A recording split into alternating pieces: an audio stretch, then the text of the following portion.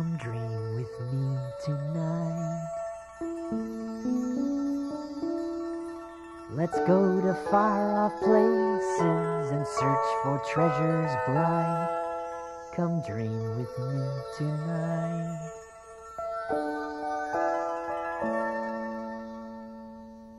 Let's build a giant airship and sail into the sky.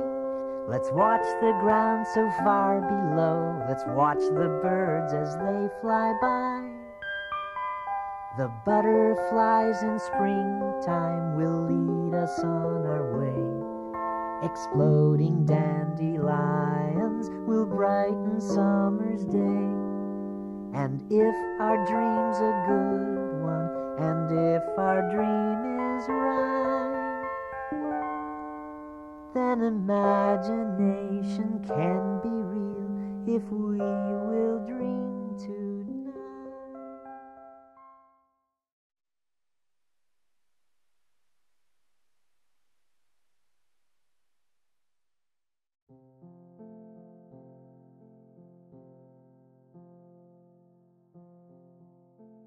Look out, New York World's Fair.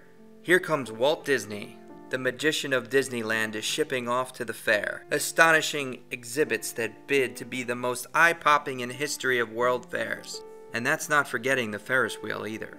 But most impressive of all of Disney's contributions to the fair is Pepsi-Cola's It's a Small World salute to the United Nations International Children's Emergency Fund. It's a lengthy boat ride indoors into fantasy along the 7 seaways of the world. Both sides of the waterway are crowded with animated figures of children representing 100 countries and areas of the world.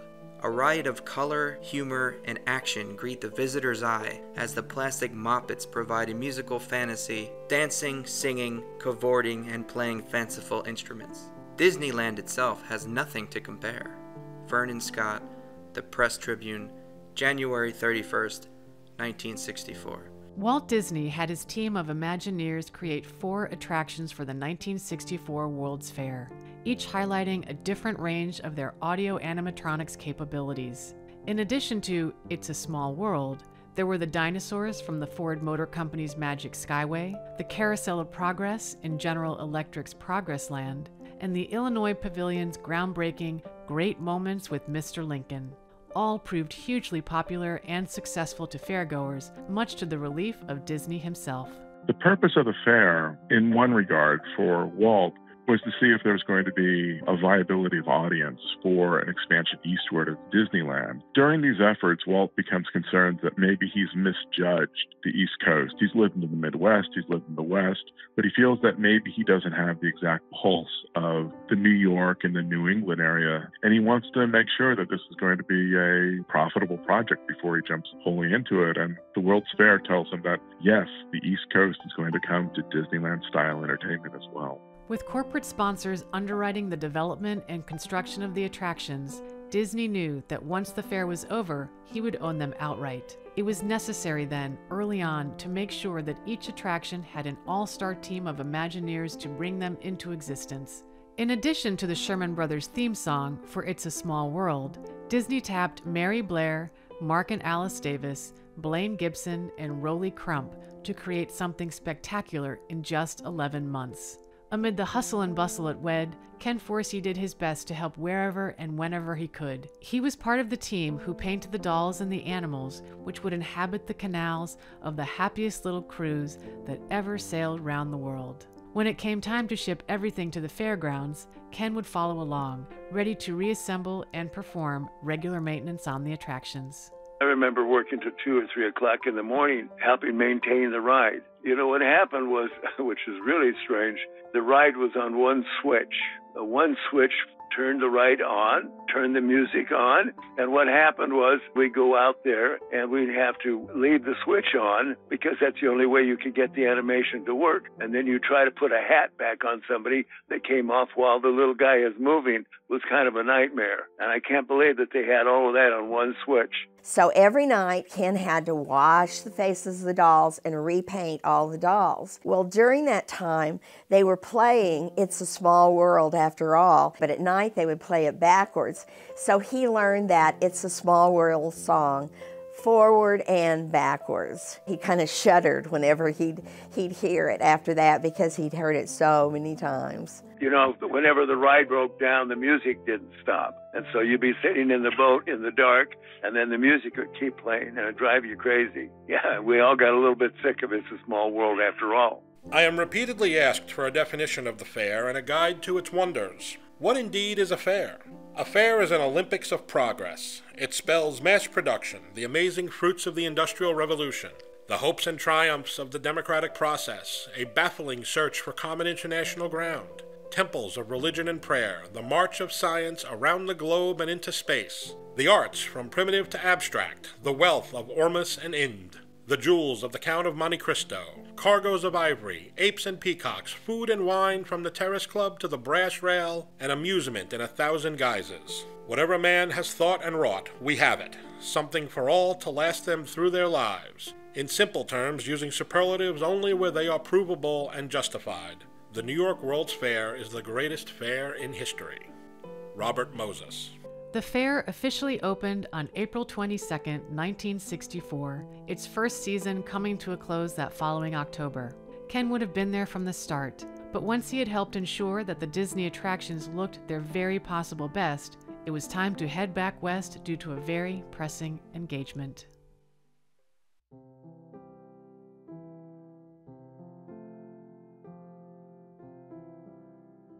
A Boulder Creek boy is making good. Charles Chuck Fuson, who went to Hollywood some months ago to accept a position with the Walt Disney Studios, has just been promoted to the position of assistant to Pluto's animator. Fuson, who is now residing at Glendale, is the son of Mrs. May Fuson. The Santa Cruz Evening News, July 8th, 1940. Chuck Fuson would work in the animation department, the comics division, and Imagineering until 1968, when he retired to focus on his passion for watercolors. He married his wife Phyllis shortly after starting his career with Disney. They welcomed a daughter on May 13, 1942. Her name was Wendy. My dad was working for Disney, for the studios, and my mom was a secretary for the studios, and my dad had to deliver something over to where my mom was working, and he walked in the door and saw my mom sitting there, and so the story goes, he said to her, "I'm going to marry you," and sure enough, they got married. We're told we should not love possessions, yet are we not here to create? The things that we build for each other allow us to communicate. Our tools without love are unworthy, yet love also must have a form. If love is the tool of creation, then what we create will transform. Ken and Wendy were married on September 12, 1964, and before the decade was over, would adopt 2 children, a son Christopher in 1966 and a daughter Teresa in 1969. My mom was a very kind, sincere, loving person. She was the huggy, lovey, cuddles person, and she took care of the day-to-day raising of my brother and I, and took us to our soccer practice, and she was the Girl Scout mom and the soccer mom and the snack mom, and worked in the office at our school, and she was my confidant, my best friend. With his own experience of having been the child of a much older father, Ken approached parenthood in terms of what would best benefit his children in the long run. With Wendy serving as the emotional support, Ken took what he saw as a more practical approach to raising Christopher and Teresa. He wasn't the soccer dad or the softball or go to the swim meets kind of dad. He didn't get involved like the other moms or dads may with our school activities. He took a different approach in teaching my brother and I life skills. He taught us how to hang drywall when we were building an addition to the house, or he made sure that we were by his side if he was fixing a toilet or a drippy faucet, painting the house or fixing the roof. My brother would be up there learning how to do that with him. And at the same time, making sure that we were creative and silly. And he would sit down with us and have us sing silly songs that we would make up. He instilled in us, though, that if you're going to do something, anything, you needed to do it well and you needed to build mastery around it. If you set your mind to something and you had the tools and the information that you needed, that you could accomplish great things. And he expected that of my brother and I, whether we were doing the dishes or doing school homework, writing a paper, doing an art project, that we needed to do things well, but also he taught us how you could have fun doing it. Whether fabricating Halloween costumes for Christopher and Teresa or surprising them with decorated Easter eggs, Ken was showing his children that just because they would have to grow up one day, it did not mean they had to forget how to enjoy themselves. Indeed, the benefits of having a father who was an Imagineer proved to be quite entertaining and humorous. So my brother and I went to a private school, and in grade school, the kids tried to petition that our projects were never allowed to be judged because Dad would work with us many hours teaching us how to do different techniques to create our science fair projects. And all the kids thought that he had done our projects for us when in fact he just took the time to teach us how to do things so they looked very professional in nature compared to the other kids our age. When teachable moments presented themselves, Ken did not hesitate to reveal his eccentric side, incorporating art in order to convey the lesson. My dad was very graphic as far as showing us and teaching us things and being specific. And one of the big things was, I would always say, I'm going to go get on my shoes. And he's like, you don't get on your shoes, you put on your shoes. He couldn't get me to quit saying I was going to get on my shoes. So he drew a picture side by side of a little girl standing on her shoes and one with her with the shoes on. And he says, if you get on your shoes, you're standing on them. And if you put on your shoes, they go on your feet. And he just drew a really crazy cartoon about it to get the point across to me. And it was really good memory.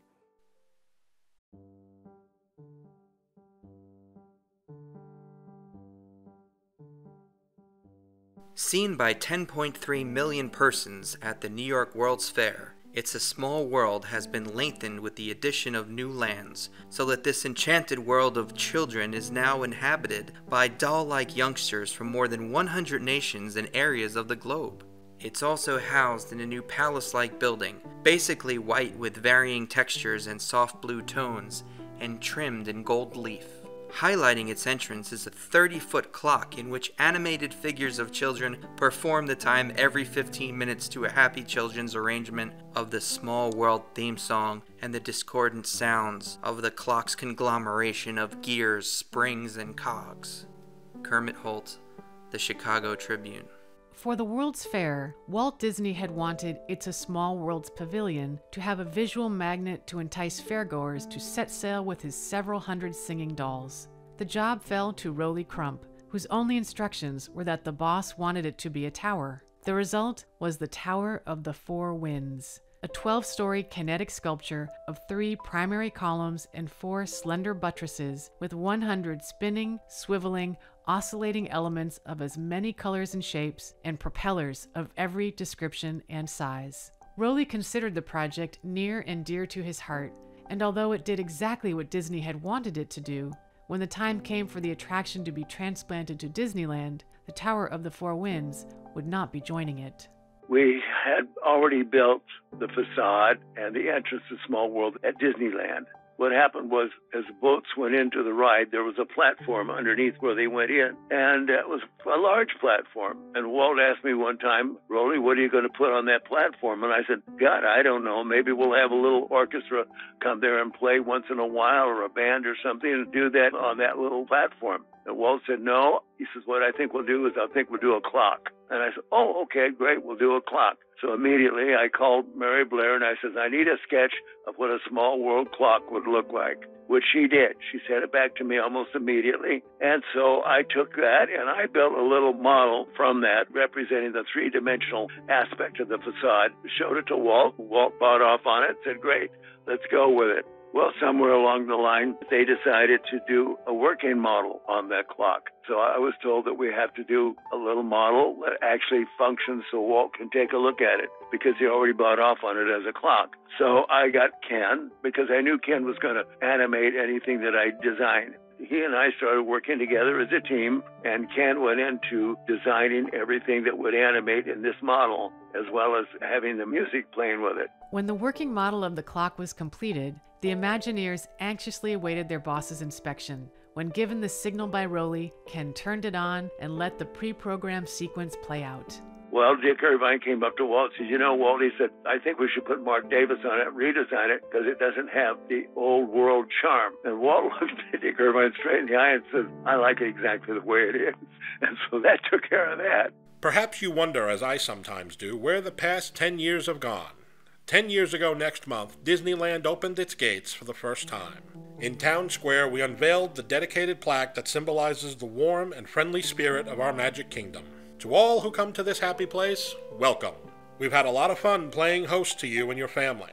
Now we are embarking on our second decade, and it promises to be even more exciting than the first. In fact, we are already creating and designing new attractions for almost every year in the next 10. As I said on the Magic Kingdom's opening day, Disneyland will never be completed, as long as there is imagination left in the world. Walt Disney, June 14th, 1965. Walt wanted the clock there to show off at the Christmas party. And so everybody was enjoying themselves, and I had about 3 or 4 martinis, so I was having a great time. And Walt was there to introduce the clock. Well, what happened was we ran the clock for everybody that came to begin with. And then when we got finished with it, they came to me and they said, Walt wants to run the clock. I said, have Ken run it, because I've said I've too many martinis, I can't get involved. Yeah, no, I couldn't run it without him. It was kind of a tricky little thing to run. So I backed out, and Ken took over and ran the clock for Walt. You know, Walt really loved Ken. He was the father of the clock.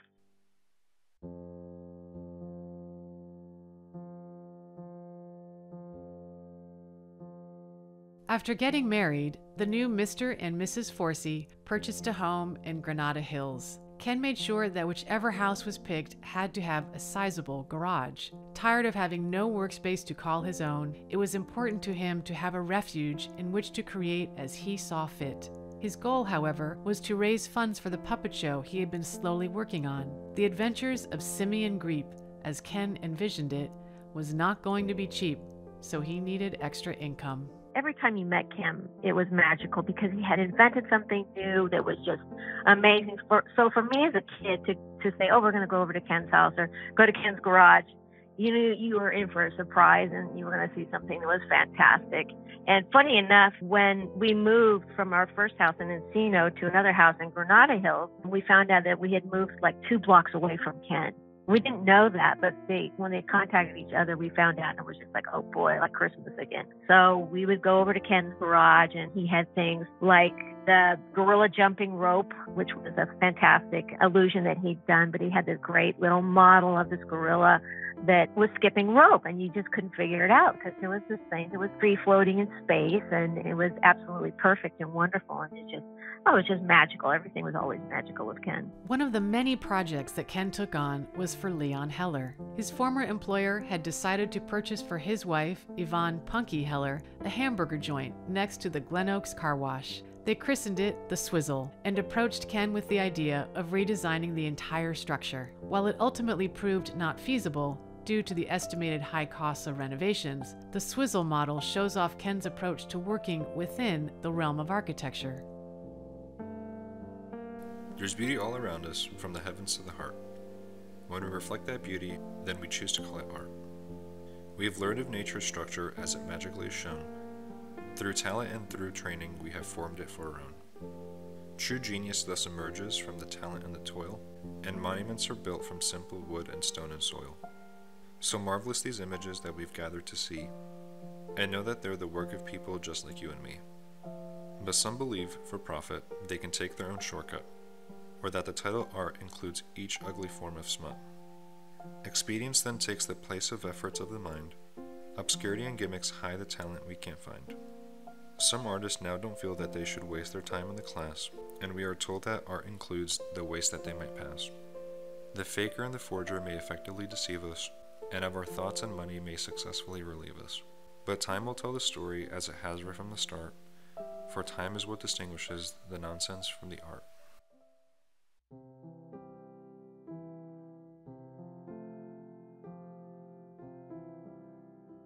The latest addition to the Santa Cruz Beach Boardwalk is the Cave Train to the Lost World, which combines the drama of the unknown with the fun of an old-fashioned train ride. It is quite an operation and has now been augmented with a second train so that in case of a breakdown, another unit is immediately available. But it also increases the riding capacity during busy days. It is filled with all sorts of electronic marvel which operate moving exhibits and set off soundtracks to enhance the fun of the ride. Some 15 amplifiers and 40 speakers are used in the sound system alone, which are all automatically operated from a dust-free electronic system room under the boardwalk. Micro switches along the train tracks set off relays as the train maneuvers through the lost world. The Santa Cruz Sentinel. Santa Cruz Beach Boardwalk had been in operation for more than half a century by the time the Cave Train debuted. Being just far enough from Anaheim, it did not suffer the loss of revenue so many similar amusement parks of the time did when Disneyland became an overnight success in 1955. When Warren Skip Littlefield, the boardwalk's first unofficial historian, was asked what drew people to the boardwalk, he answered that it was neither rides, games, noise, nor gaiety. According to Littlefield, the traditional attraction is the beach itself. If it weren't for the beach, we might as well be in Sacramento or Yuba City. This view, of course, did not deter the boardwalk from regularly adding new attractions. It would tap Aero Development, the company responsible for 6 of Disneyland's opening day rides, to help maintain steady attendance records. They built the trains, and I'm sure brought some design concepts to the ride in order to give us a sense of what it would look like to build it out. The notion of why cave people came from that rather rapid popularity of the Flintstones. And we could see that cave people could be humorous, especially if they were juxtaposed with modern conveniences. But there were a lot of dark spaces when that ride opened up. In 1966, it was determined that the Cave Train needed more content to keep visitors coming back. Records show that management contracted one Ron White to produce additional pieces for the ride. White, who may or may not have had some association with Disneyland, recruited Ken Forsse. A lot of these art directors, before they work with Disney, come in from jobs that are on a project-to-project basis. They'll work on a film, and when it's done, they'll work on another film. They've been brought up in a system where they need to kind of manage their time and their opportunities. There's other people that are doing outside work, and so something that would have been somewhat customary for people would be to bring in photos of the work that they're doing for an outside firm. And so long as they aren't taking Disney ideas or concepts and using them on their outside job, there wouldn't have been any problem. I've talked to other people that have done this. There were also people that did it somewhat secretly. They think of themselves from their background as independent contractors, and that Disney's going to provide continuous lifetime work is a very new concept for them. Even though Ken is hired under the idea that all he's going to be doing is creating new pieces for the Cave Train, he's also been working on Simeon Greep and seeing over at WED how stories can be told via a dark ride. So he wants to sort of flex his writing muscles a bit. He actually proposes a revamp of the Cave Train. By changing the track in the suggested area, there will be room for a fairly large diorama. This diorama would be an introduction to the prehistoric world, showing dinosaurs, etc. It would also separate the tracks, allowing both trains to run at once. All of the cave scenes could be in the larger rooms. The basic theme would need to be no more than a history of cavemen. If there is narration on the train, it could be almost serious. The humor would lie in what the cavemen are doing. The primeval world was full of terrible beasts fighting and killing to survive. About this time, man appeared on the scene. Man discovered that if he was to survive, he must outthink rather than outfight. When Ken's proposal was rejected, he went to work, undeterred, making additional cave people out of fiberglass. Without any stated restrictions, he created what he thought would amuse people. The Cave Train is kind of stupid. That's the key to why we loved it so much. Because it was an old, broken down thing that didn't work half the time and smelled funny and wasn't Pirates of the Caribbean by any stretch of the imagination. It was cheap, it was local, it was bad at being a ride. It was cornier than Iowa, said the Sentinel. A thrill ride without thrills. The Cave Train is all about happy cheesiness. Our joy in the fact that it doesn't quite measure up, that it's funky and weird, that this is Santa Cruz, and we like it that way. Dana Frank. Some new music records arrived at the Hippodrome at the beach on Saturday morning, and delighted the large number of people who gathered at Charles Loof's new concession on the boardwalk. The merry-go-round, for such it is, though on a large scale, is now in complete operation and is indeed an ornament to the beach's attractions. Mr. Loof thoroughly understands his business, owning similar concessions throughout the country. He builds nothing cheap, nothing shoddy, but permanent, substantial amusement enterprises of a dignified nature. The Santa Cruz Sentinel, August 8th, 1911. The Boardwalk's carousel, with its hand-carved horses, 2 chariots, polished brass, scores of mirrors, and elaborate decorative carvings, was, and still is, an enchanting work of art. To maintain its historical significance, ownership knew better than to have the ride altered in any way. But the enclosure, which the carousel called home, needed something to catch the eyes of tourists, helping them find their way to the dazzling steeds. Ken had already done the Cave People pieces by this point, and when he was given the chance to add that little bit of pop to the carousel's building, he did it his way. Not many people would have Ken's answer to this task. He figures, okay, the ride is all about riding horses, but it's located at the beach. How do you marry the two?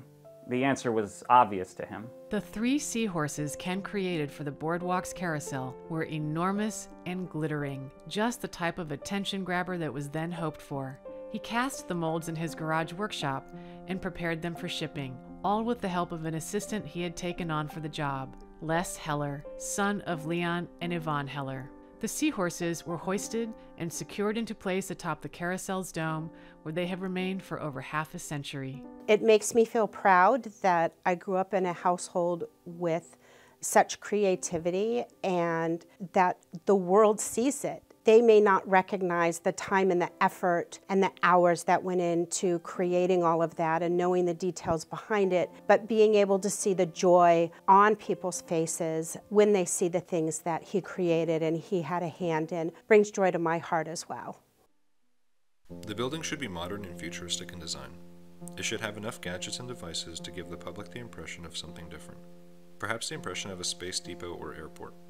On the roof there should be a large transmitting antenna, which periodically comes to life with electronic noises, flashing lights, etc.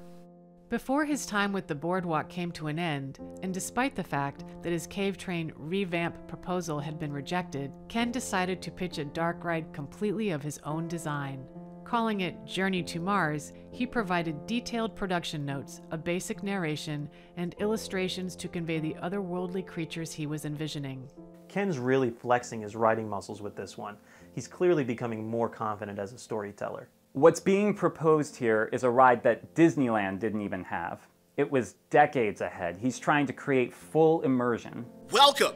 You are now about to embark on Earthman's most daring adventure. The machine you see before you is our matter transmitter designed by Dr. Niles Astro. It is capable of transmitting solid matter on a beam of energy at the speed of light. Once aboard, you will be transmitted in seconds to our sister station on Mars. Ken described riders first entering an observation room prior to their own decontamination within a glass chamber. From there, they would be brought to the matter transmitter, and through optical illusions and engineering ingenuity, find themselves transported to the Red Planet, ready to board a van-type vehicle driven by a robot. Happy to have you all aboard. We now start on our unforgettable journey of the planet Mars. You'll observe many strange creatures along the way, so sit back, relax, and enjoy every second of it. Be alert, however. These creatures have unpredictable ways, and especially when strangers are around. Up until last week, I was driving Sand Buggy number 2, so if the ride's a bit rough, it's because of this new vehicle. On your left, a mountain climbing Zori. Straight up the rock wall he can go. He feeds on the rock algae. Wait a minute! Up ahead, folks! The charging butter beast. They'll charge anything red. Sure glad I'm not driving the red buggy. There are unlimited possibilities for unusual types of Martian animals and scenes as the ride continues. When the buggy completes the journey and returns to the loading dock, the people are now free to look around the lobby at their leisure and to have a Martian tidbit at the snack bar or return to Earth via the matter transmitter. When you look at these sketches, you see Ken is coming into his own style. There really isn't any Disney-esque quality to these characters, which says a lot about him as an artist. Ken really wanted this to happen. He went so far as to take the monkey-like creatures from one of his drawings and build them in his garage. Wendy's even wrangled into the whole thing, and not just helping color these things. She was his copy editor. They had a system down. It worked well for them. My mom would type up scripts and letters and books and different things that my dad had going on. Although he was very creative, everyone has their quirks, and his was he was not a very good speller. My mom would double check his spelling for him when he typed things out or wrote things out, because that was just not a quality that he had until later in life when the computer came out. With his contracted work completed, Ken bid Santa Cruz Beach Boardwalk adieu. Even though his grander plans for the amusement park did not happen, he was able to earn the additional funds he needed to continue with what had become his dream project.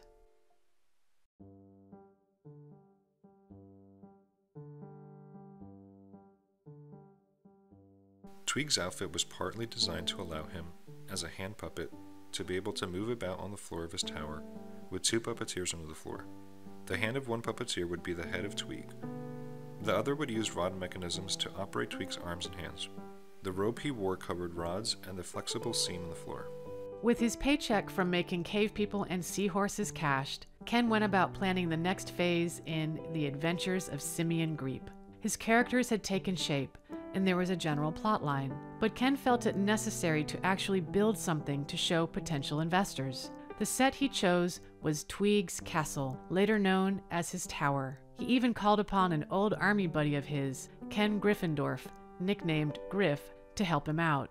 Having the money to buy the right materials this time around was much different than what had occurred earlier on in the project. Ken said he wanted to build a puppet. He selected Tweeg. He molded the head out of clay, and we created a mold of the clay. What we then did is he said, we're going to have to get some celastic rubber and we're going to have to melt it. And I said, okay. He got the celastic rubber. We cut it up in little tiny pieces. And he said, well, there's no point in spending a lot of money, but we need to get a double boiler set of pans, which is one pan inside of the other. Normally what you would do is you would put hot water in the big pan and then you put whatever you want in the inner pan and it heats it. Well, what we did is we put reclaimed oil in because Ken didn't want to spend the money for a brand new can of oil. I think it cost us something like 25 cents versus maybe 75 or $1. And we started heating up the boiling pan. We poured in the reclaimed oil and we put all the little tiny pieces of celastic rubber in the inner pan and we were just waiting for it to melt, and it started to melt. And unbeknownst to us, the reclaimed oil must have had kerosene in it or some flammable item. And all of a sudden it started on fire. Ken grabbed it and he put it underneath the water because we were cooking it right near the sink. And all of a sudden, this flame shot up out of the boiler pan, hit the top of the cabinet, flashed all the way across the apartment because apparently the fumes had been gathering by the ceiling. And Ken and I kept ducking as we were running out the door. As soon as we got out of the door, the fire department came up, which was kind of amazing. I didn't think they would be that responsive, but apparently one of the neighbors called the fire department because they heard this huge whoom. As the fire was being put out, one inquiring fireman asked what the two had been up to. Ken's response was, never use reclaimed oil as it often has kerosene in it. The next day, they returned to survey the damage. Among other problems, the kitchen cabinets from eye level up were charred. It took several weeks to repair everything. By the time Tweeg's castle was built, Ken had expended his budget. With further work on props and puppets unable to happen, the set was, quite unfortunately, left to deteriorate. Robert and Griff went back to their day jobs, and Ken did as well. However, WED Enterprises, indeed the entire Disney sphere of influence, was about to be hit by an earth-shattering event.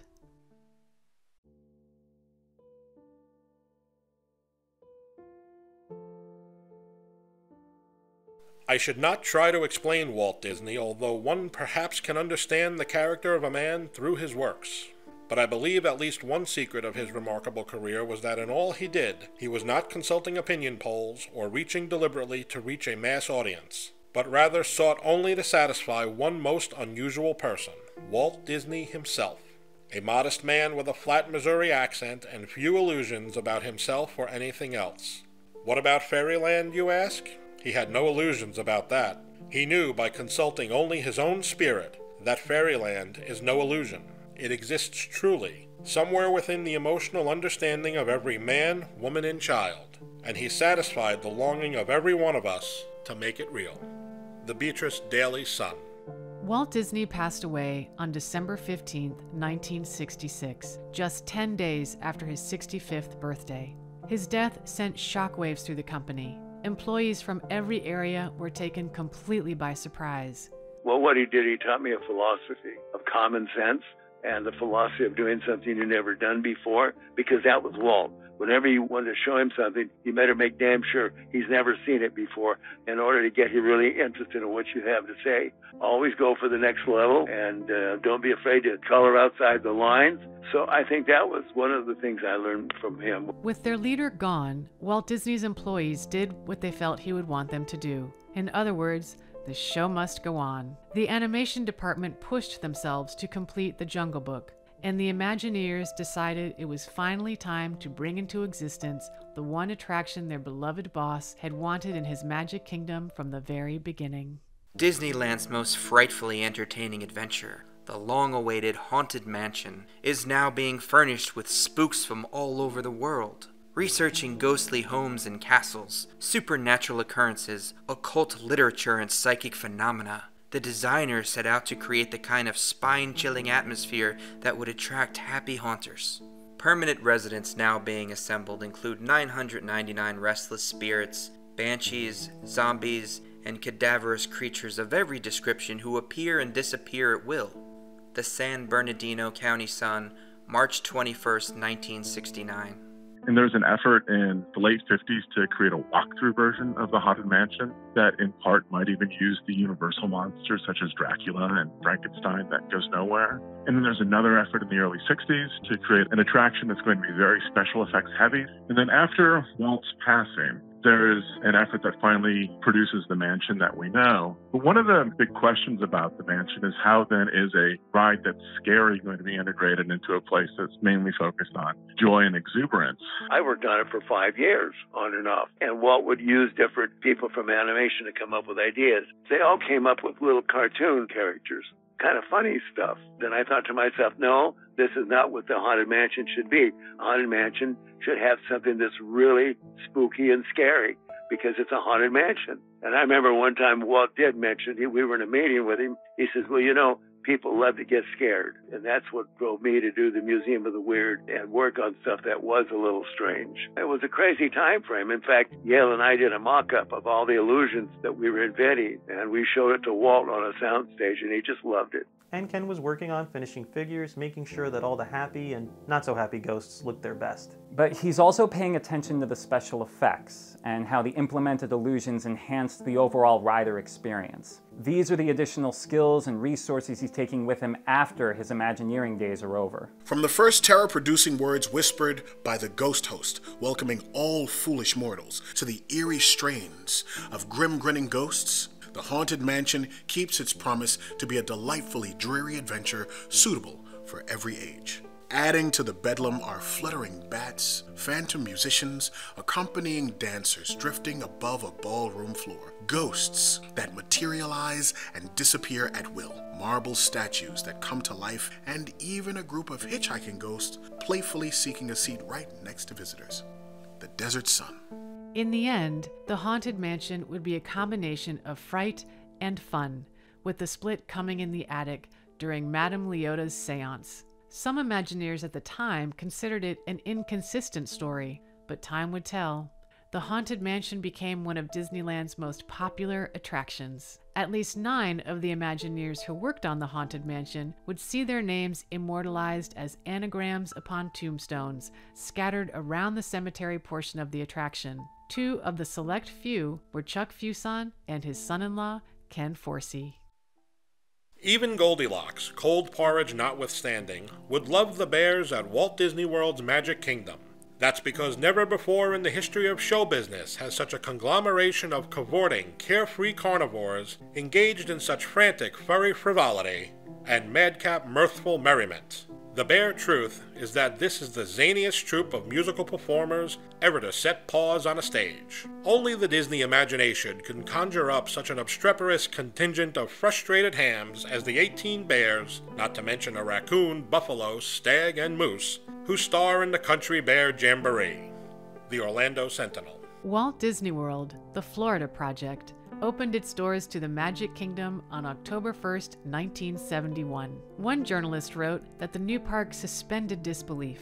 It was incredible, unbelievable, and beyond the imagination. It was pure, downright American fun, and Walt would have loved every minute of it. Soon after opening, it became clear that the Country Bear Jamboree was so popular with park visitors that not only would Disneyland receive its own version of the show, the original theme park would also get its own themed area focused around it. This would be one of Ken's final projects with WED. Like some other Imagineers, he felt that with the opening of the new Florida resort, his promise to his dearly departed boss had been kept. He also was one of many who did not like where the company was heading. It was an entirely different company after Walt passed, and it was taken over by management, and dealing with management was kind of a nightmare. The whole continuity of the company was no longer there. After nearly 10 years of working in the model shop, Ken said farewell to WED Enterprises. He had started as a 26-year-old bachelor just out of the service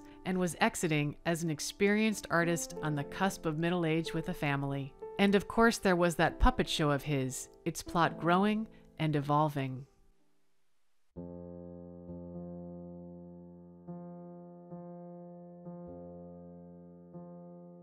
Aboard their sailing ship, Greep and Grubby are following a course charted on an ancient treasure map that has been in Greep's family for many generations. As they near land, they hear a distant rumbling sound which they assume to be thunder.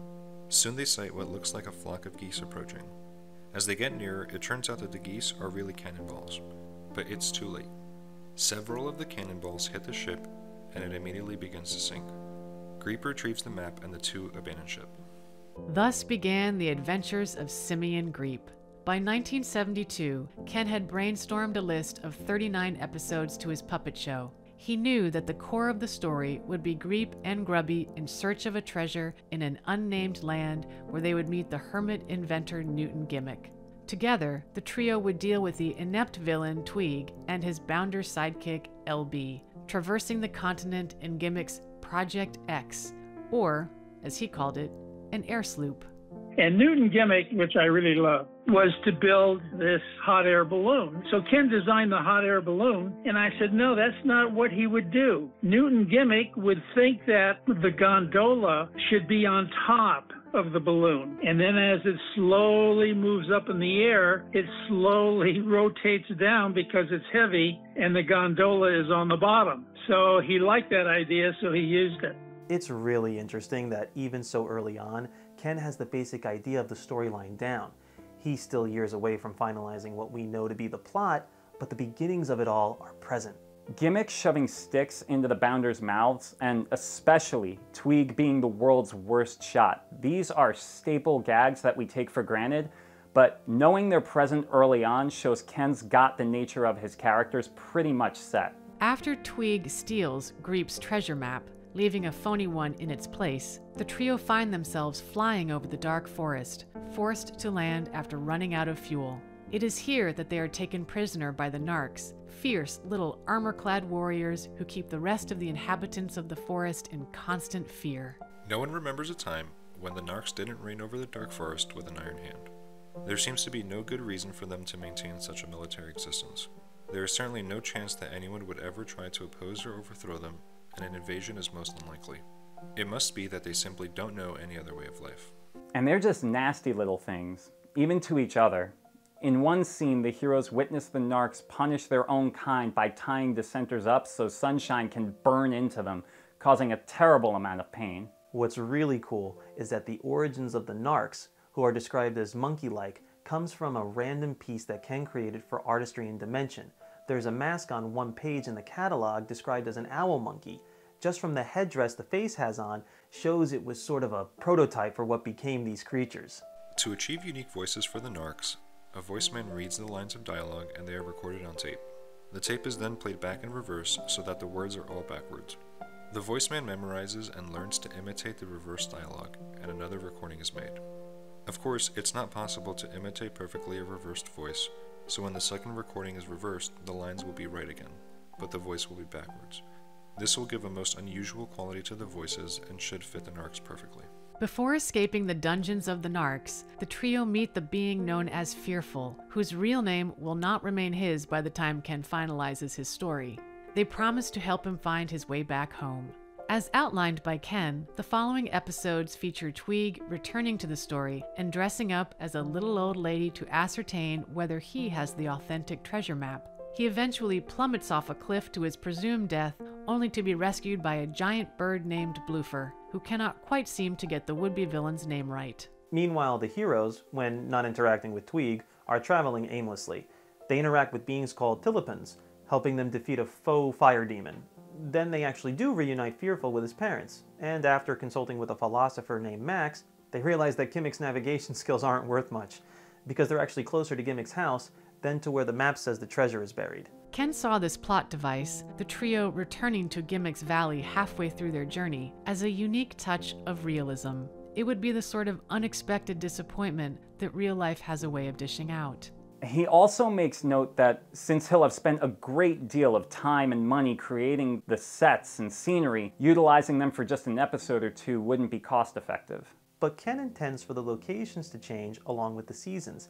He's even taking into account the possible airing dates for his puppet show, should it make it to television.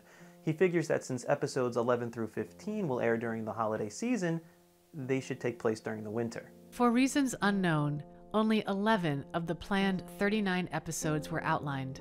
Ken intended for the trio to reunite with Fearful and revisit Max and the Tilipans once spring came, but beyond that there is nothing more. Even the nature of the treasure eludes him. Ken knew it would lie at the top of a mountain within an ancient lost city, but in 1972, Ken had no idea what it actually was. None of the treasure seekers actually know what the treasure really is. The map is labeled merely Fabulously Lost Treasure.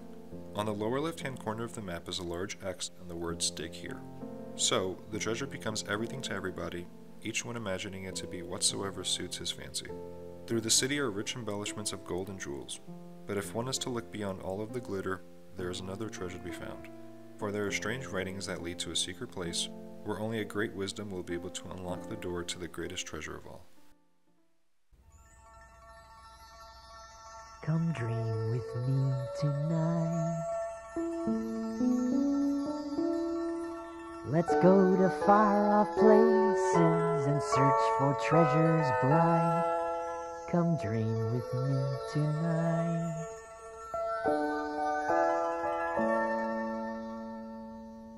Let's build a giant airship and sail into the sky.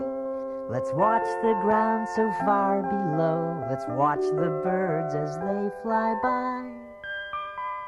The butterflies in springtime will lead us on our way. Exploding dandelions will brighten summer's day. And if our dream's a good one, and if our dream is right, then imagination can be real if we will dream tonight.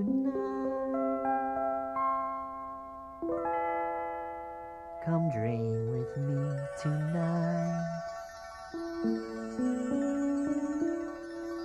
Let's go to far-off places and search for treasures bright. Come dream with me tonight.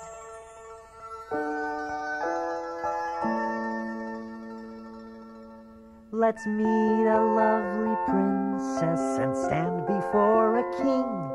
Let's dream a great adventure and let us live that magic dream.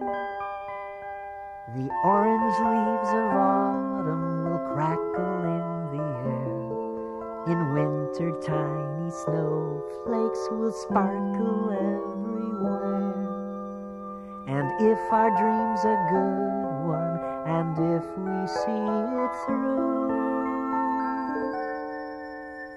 then the wondrous dream we dream tonight someday just might come true.